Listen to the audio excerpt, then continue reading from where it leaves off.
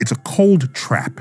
And in a cold trap, it is hundreds of degrees below zero and it never gets warmer than that. The water molecules are there to stay forever, for billions of years. So we have billions of years accumulation of water at the basin of polar craters. You actually have to mine the water molecules out of the surface of the moon to obtain this. So you need a mechanism to do that. But we have very good evidence that there is indeed water there, fulfilling the expectations for it being a cold trap and the moon getting hit by comets over its multi-billion-year lifespan. All right, so you have the water to drink. Water is H2O. If you have another machine that can split the water molecule into hydrogen and oxygen, that's rocket fuel.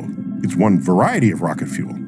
If you have a hydrogen tank and an oxygen tank, and then you merge them, the hydrogen joins with the oxygen to make the water molecule and is highly exothermic. Energy is released. So you can go to the moon, we sent the supplies up front, take the water out of the crater basins, drink some of it, make rocket fuel out of the rest, and now you have rocket fuel to come back to the Earth. In NASA, they call this ISRU, In-Situ Resource Utilization.